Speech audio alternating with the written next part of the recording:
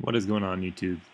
I just pulled up the Ethereum CoinMarketCap data from a year ago, and as you can see, today, a year ago, Ethereum was trading at $97.50, and the low was $79.43, just a year ago from today.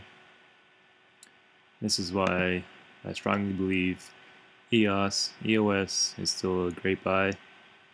It's only $17.15, and I know that their mainnet isn't out yet, but there's a pretty good chance this could be the Ethereum killer.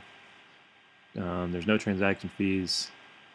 I'm not going to get into EOS's details because you can do your own research about that if you're interested. But if this thing becomes the Ethereum killer, this price right here will skyrocket. Look at this, May 4th, 2017. The bull run is coming, guys. It just keeps going up and up and up. I mean, yeah, there are some downs, but 300, 400, 600, 700. So I highly suggest you get into EOS right now if you haven't yet.